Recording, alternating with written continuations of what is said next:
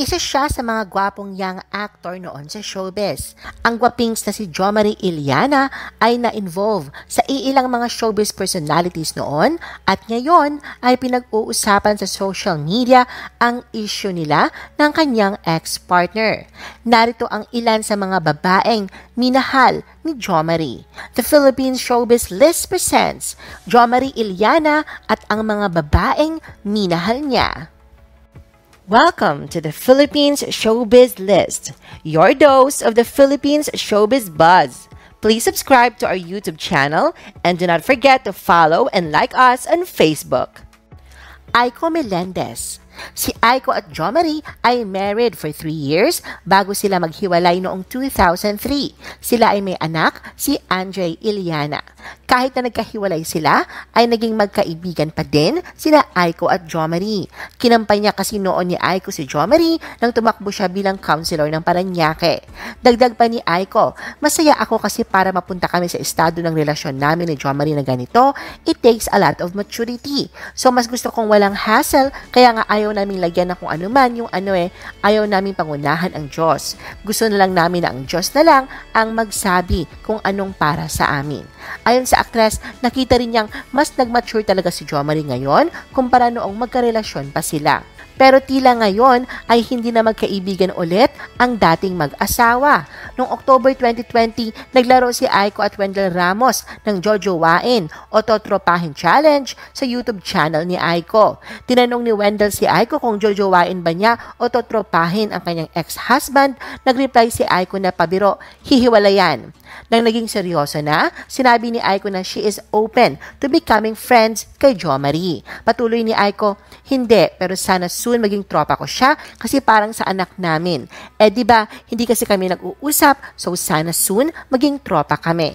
Ngayon ay si Aiko ay in a happy relationship with her longtime boyfriend kay Zambales Vice Governor J. Konghun.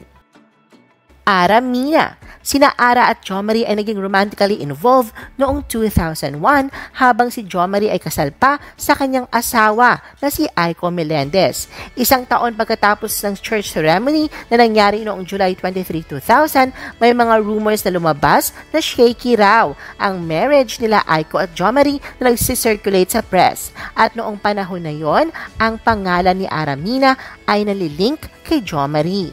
At noong 2001 ay lumabas ang balita na si Aiko at JOMARI ay naghiwalay. At noong 2003, nang kinumpirma nila na hiwalay na sina Aiko at JOMARI, ay patuloy pa rin na nadadawit ang pangalan ni Ara. Hindi dinunay ni Ara na close sila ni JOMARI. Ang closeness nila ay nagsimula pagkatapos nilang magsama sa 2 pelikula at nasundan pa ito nang magkasama sila sa isang sitcom. Ang kanilang closeness ay nagpatuloy kahit na nakasal na si JOMARI kay Aiko hanggang maghiwalay sina Aiko at JOMARI. Pagkatapos ng controversy ng hiwalayan ng JOMARI at Aiko, nireveal nilang dalawa ang kanilang relationship sa publiko noong November 23, 2003 na naging anniversary date din nila. Pagkatapos ng 1 taon ay naghiwalay din sina Ara at JOMARI. Thea Froekjaer. In-interview noon sina JOMARI at ang Danish na si Thea noong 2004 ni Richard Gomez. Sa interview, sinabi nila na mayroon silang special friendship.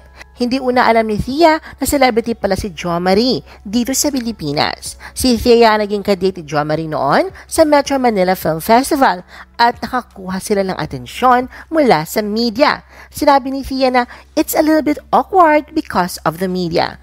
Tinanong sila kung anong common sa kanilang dalawa at sinabi nila na they have good humors. Parehas din sila na mahilig sa sports.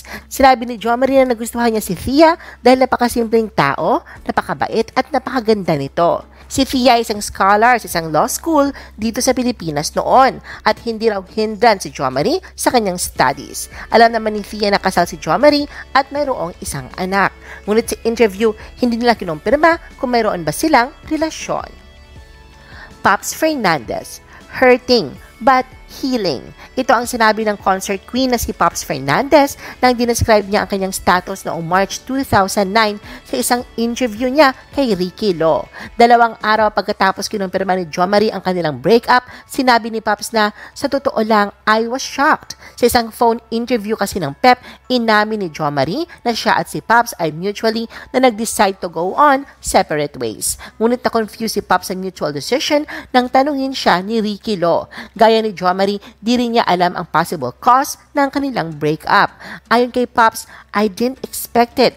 I didn't see it coming. Maybe it was due to pressures before, during, and after the concert. I don't know. I am clueless. Despite the sad ending ng kanilang 3-year romance, na-manage pa rin ni Pops na ipakita ang courage in coping sa kanilang breakup. Dagdag pa ni Pops, I can manage. I can take care of myself. I was shocked for only a few days. Yes, as I've said, I'm still hurting, but I'm healing.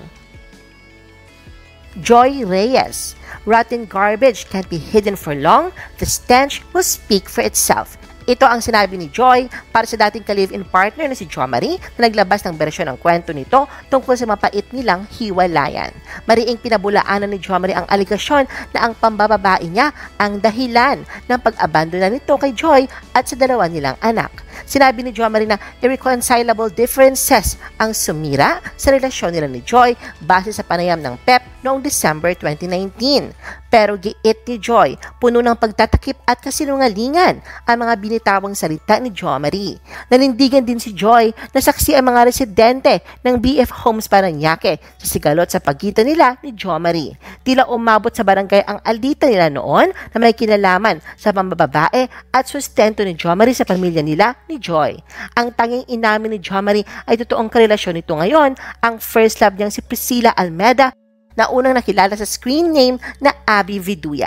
Sa pagpapatuloy ng Instagram post ni Joy, nilinaw niyang wala na siyang pakialam sa love life ni JOMARI. Inihayag ni Joy na bahagi ng sustento ni JOMARI ay ang grocery items na gaya ng baby stuff, food at toiletries, cash allowance, at ang sasakyan nitong Starix van na napagkasunduan nila noon.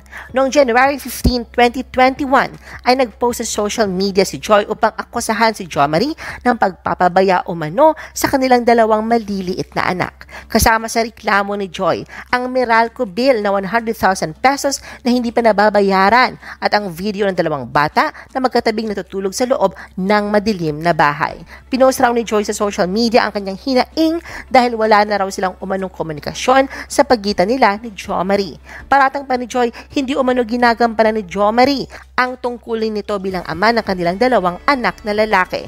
Hindi naman makapaniwala si JOMARI sa electric bill sa bahay kung saan nakatira sila Joy at ng kanilang mga anak. Ang reply na may halong biro ni JOMARI ay, and kung bakit ako hindi naniniwala na naputulan ng kuryente sa ganong kalaking halaga, baka naman nagpapa-jumper na siya o nagpapa-spider na siya sa mga kapitbahay niya. Baka sinisingil na niya ng kuryente yung mga kapitbahay namin at pinagkakakitaan niya tulad ng pinapadala kong vitamins at gatas sa mga anak ko. Ipiniliwanag ni JOMARI ang sinabi niyang hindi na healthy environment ang bahay na binabayaran pa rin niya hanggang ngayon para sa 2 anak nila ni Joy. Isa raw sa natuklasan niya ay ang pag-iimbita umano ni Joy ng mga lalaki sa bahay at magkukulong sila doon sa kwarto. Kabilang daw rito ang 3 male celebrities. Binanggit ni JOMARI ang mga apelyido ng 3 kilalang aktor na bumisita raw sa bahay na binili niya para sa dating karelasyon at sa kanilang mga anak. Isa-isang dating matinee idol, isa-isang versatile actor at isang kasabayan niya sa showbiz. Suspetsya ni JOMARI, ito raw ang dahilan kung bakit lumaki ang bill ng kuryente sa bahay nila ni Joy. Posibleng na ibalik na ang serbisyo ng kuryente sa bahay nila ni Joy dahil ayon sa report ng PEP, tumawag sa kanila si JOMARI noong January 19 upang ipaalam na pagkasunduan nilang ng Meralco ang staggered payment sa lagpas na 100,000 electricity bill ng dating karelasyon. Priscilla Almeda. Anal na si JOMARI sa dating asawang si Aiko Melendez, ina ng anak niyang si Andre Yllana. Samantala, hiwalay na rin si JOMARI sa dating nakarelasyon na si Joy Reyes, ina ng 2 anak niyang lalaki. Si Priscilla naman ay hiwalay na rin sa non-showbiz partner at may 3 ring anak. Openly na ikiniwento ni Priscilla ang kanyang reconciliation kay JOMARI Yllana sa Tonight with Boy Abunda. si Jomari ay ang kanyang first love at first boyfriend noong 15 years old siya. Ang kanilang relasyon noon ay isang close at innocent love affair. Natutulog sila na magkatabi sa isang kama habang binabantayan ng tita ni Priscilla. Ngunit dahil nga mga bata pa sila at kanilang mga career ang nagsisimula pa lang noong panahon na yon, ay they eventually grew apart. Sa kwento ni Priscilla, noong 2015, si Jomari ay nagsimulang mag-reconnect kay Priscilla sa social media. Binalik nila ang kanilang closeness at nag-spend ng more time reminiscing sa kanilang romantic past. Naging official couple sila noong nasa vacation sila sa Hong Kong. Kinikilig ako. Yan ang sinabi ni Priscilla habang reaction sa statement ni Jomari na siya ang huling babae sa kanyang buhay. In return, determinado si Priscilla na magsabing yes kay Jomari if hihingi na ni Jomari ang kanyang kamay for marriage. Sang-ayon naman si Jomari sa kasabihang love is lovelier the second time around. Gusto mo pa ba ng ibang showbiz videos? Panoorin ang aming iba pang top viewed videos. Para sa aming mga YouTube viewers, pumunta lang sa description ng video na ito o i-click ang link sa itaas ng screen. Para naman sa mga Facebook viewers, ay maaari ninyong hanapin ang mga link sa comment section ng video. I-post ang inyong comments at reaction sa baba. At huwag kalimutan na i-like at i-share ang video na ito. I-follow nyo din kami sa Facebook at mag-subscribe sa aming YouTube channel. Thanks for watching!